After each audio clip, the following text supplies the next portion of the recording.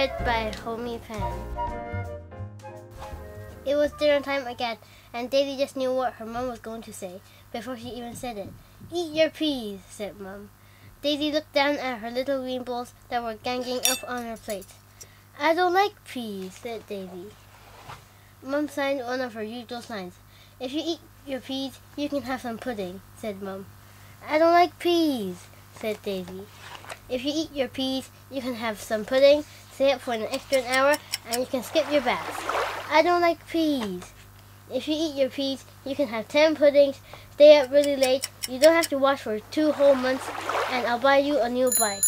"I don't like peas," said Daisy. "If you eat your peas, you can have 48 puddings, stay up past midnight, you never have to wash again, I'll buy you 2 new bikes and a baby elephant." "I don't like peas." "If you eat your peas, you can have 100 puddings, you can go to bed when you want, wash when you want, do what you want when you want, I'll buy you 10 new bikes, 2 pet elephants, 3 zebras, a penguin, and a chocolate factory."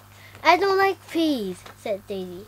"If you eat your peas, I'll buy you a supermarket stacked full of puddings. You never have to go to bed again or school again. You never have to wash or brush your hair or clean your shoes or tidy your room. I'll buy you a new bike shop, a zoo, 10 chocolate factories. I'll take you to Superman for a week, and you can have your own space rocket with double retro laser blasters." "I don't like peas," said Daisy.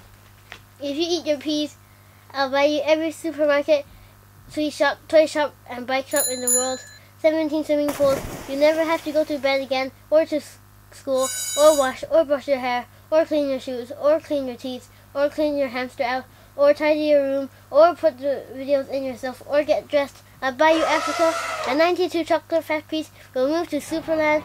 You can have all the space rockets you want. I'll buy you the Earth, the Moon, the stars, the Sun, and a new fluffy pencil case." "You really want me to eat my peas, don't you?" said Daisy. "Yes," said Mom. "I'll eat my peas if you eat your Brussels," said Daisy.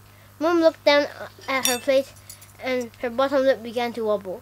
"But I don't like Brussels," said Mom. "Exactly. You don't like Brussels, and I don't like peas. But we both like pudding."